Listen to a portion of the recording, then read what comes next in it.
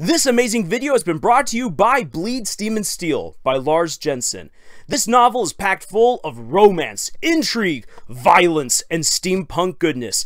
And if you're looking for your new best girl, then look no further. If you're interested, please check out the link down below, and on with the video. Hi there everyone, Lars here from Camille's Harem. Not just a podcast for novice writers by novice writers, but also a YouTube channel by novice writers for novice writers. Because writing is an adventure, it's more fun with friends, and what the heck even is steampunk?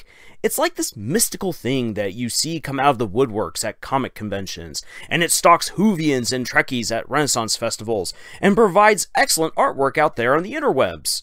So what is steampunk?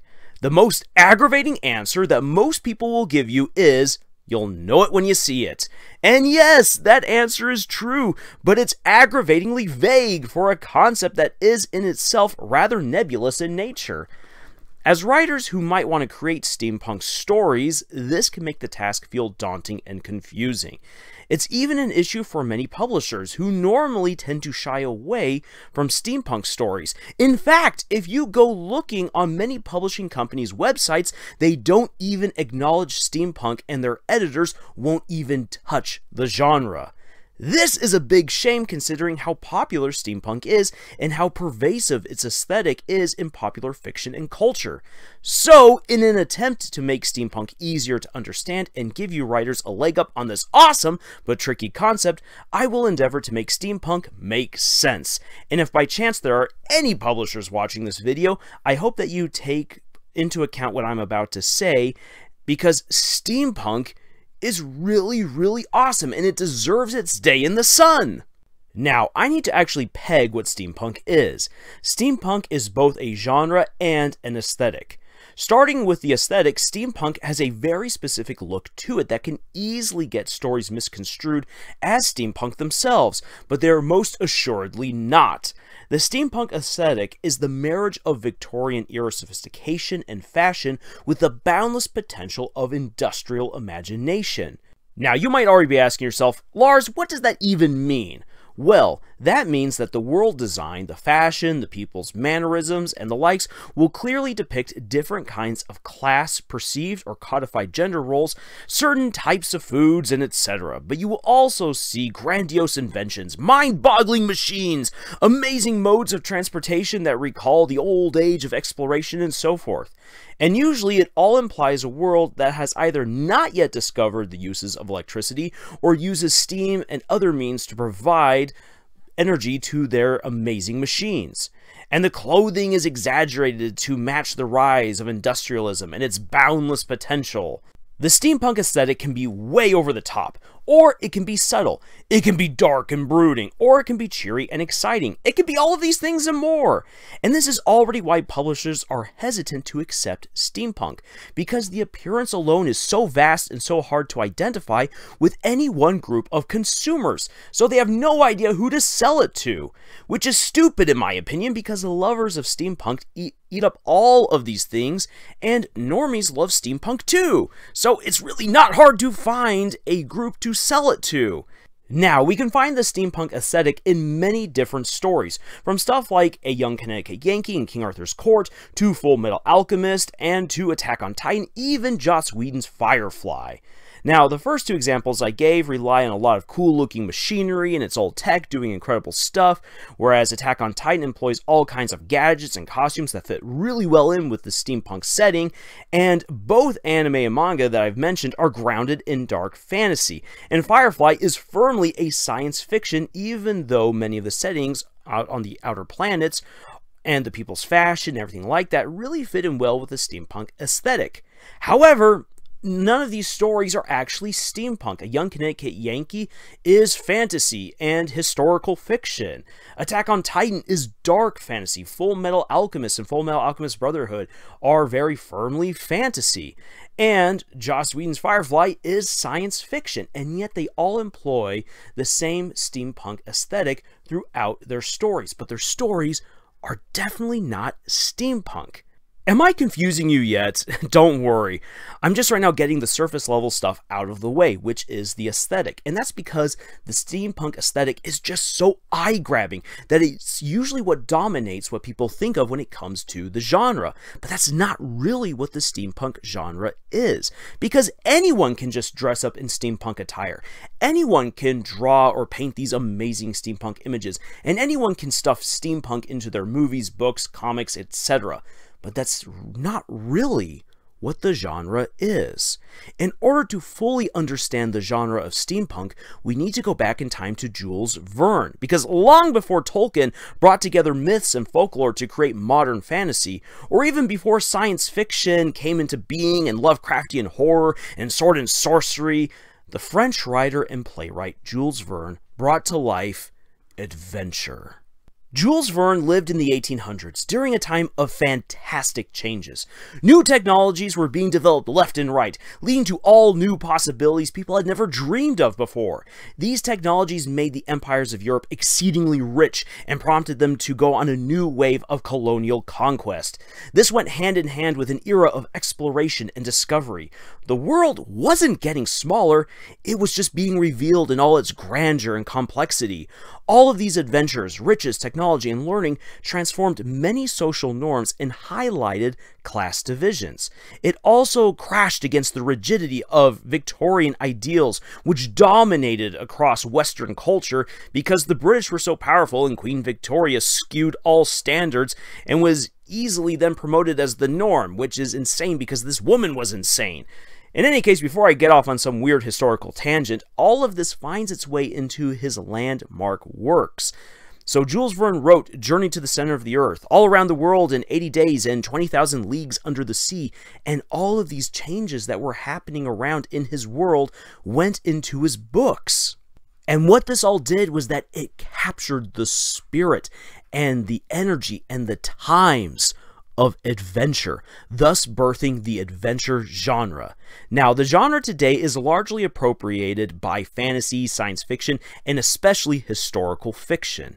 It still exists by itself in some cases, but because these other and more popular genres such as fantasy and science fiction have laid claim to the same territory, adventure easily comes across alone as an antiquated form of storytelling.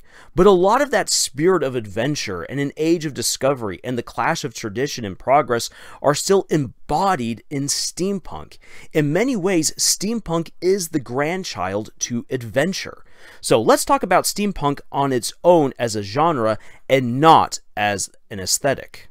Because steampunk is inextricably linked to adventure, the genre itself must be adventurous.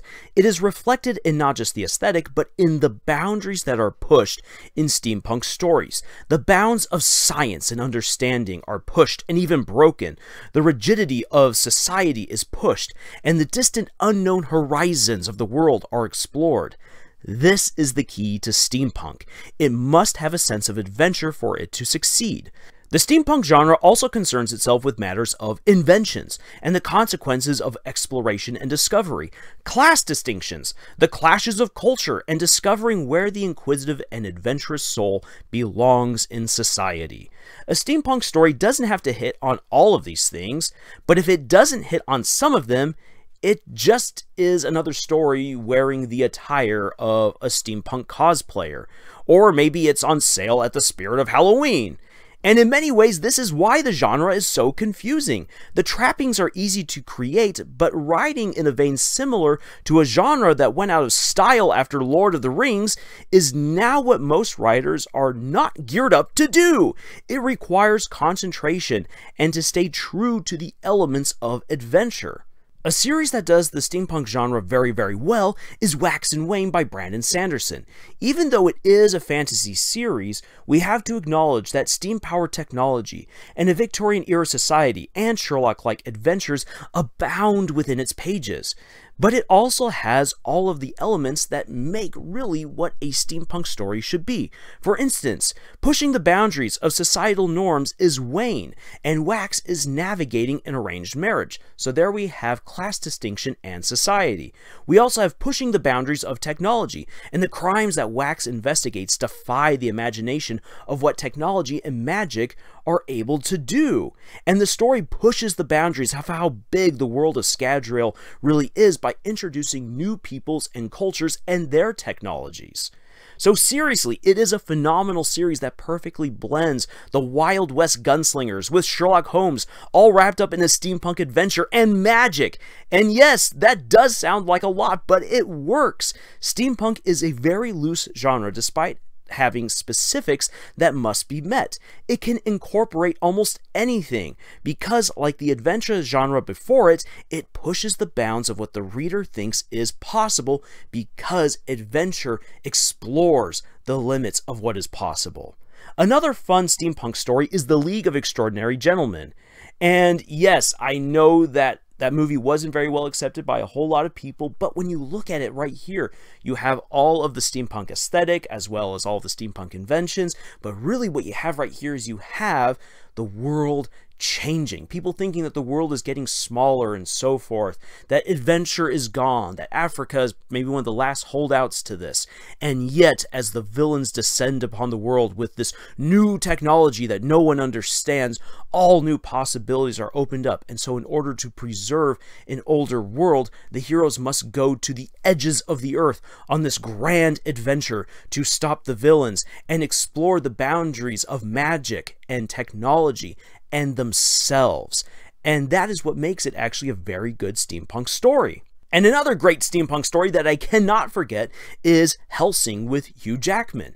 Yes, this is a steampunk story, and in this case, we have horror being appropriated by steampunk in order to tell a really crazy story of Van Helsing going to the edges of civilization with technology to encounter magic.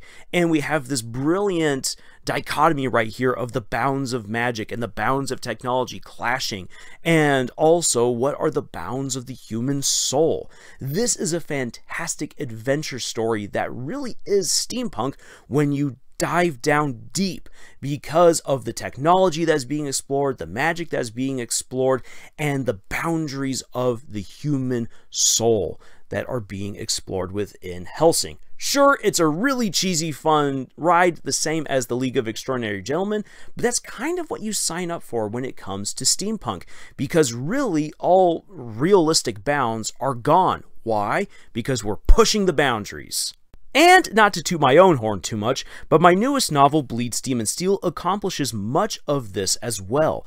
The main character, Asuka, must breach traditional norms to save her family from dishonor and destitution, engaging in high-stake duels with her steam-powered war suit. This eventually leads her to undertake a crazy journey to fulfill her quest to save her family. And all the other characters go on their own journeys, pushing the boundaries of faith, society, technology, and warfare to complete their own personal arcs. The steampunk aesthetic is fun to write and create, but it's even more fulfilling to go on those adventures with your characters and seek the unknown. Well, like I said at the beginning, you know steampunk when you see it. The aesthetic is so popular and so strong that it's all over the place. But if you want to embrace the real spirit of the genre, then you must go back in time and make your story truly adventurous. Hopefully that clears things up for you. Until other steampunk fans cluster in the comments and correct me, because once again, steampunk, you know it when you see it, and everyone's got their own opinions of it. So, that being said, if you're looking for more writing advice, please check out our podcast, Camille's Harem, and our other videos out here on YouTube. We also have writing exercises at our Pinterest page, and we would love for you to join our community. Links for all of those things are down in the description below. Thank you for joining us on this adventure that we call writing, and until the next video, y'all, tschüss.